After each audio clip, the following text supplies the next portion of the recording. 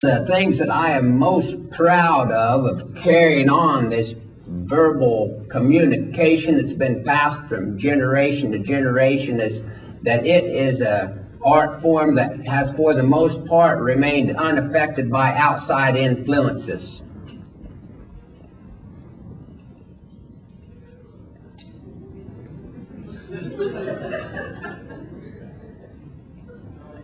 A cattle feeder in a Cadillac. He wants to see my stock. I tell him park it in the drive and we'll take a little walk. Oh, mercy sakes, no, boy. Heaven sakes alive. I'm not in this for my health, son. I bought the car to drive. Muddy overshoes, a red carpet floor. This cowboy never rode an Eldorado before. It's a long, shiny, hard-top, two-door coupe. A mighty nice car to be driving through the poop. We hop in the seat. He drives to the gate, and my dog jumps out. Knows to just sit and wait. Now there's red heifers, gray heifers, black ones too. Come a running helter-skelter, see what Caddy's going to do. They're licking on the headlamp, licking on the fender. Cowboy, sweating blood, hoping they don't bend her. You can't see the forest if you're standing in the trees, and heifers swarming round like an angry bunch of bees. They're waiting for the feed bucket, looking for the corn. Cattle feeder spreads them out by tooting on the horn. Heads up, tails turn, we get a different view. Lead heifer signals, charge, dog don't know what to do. Tail between her legs,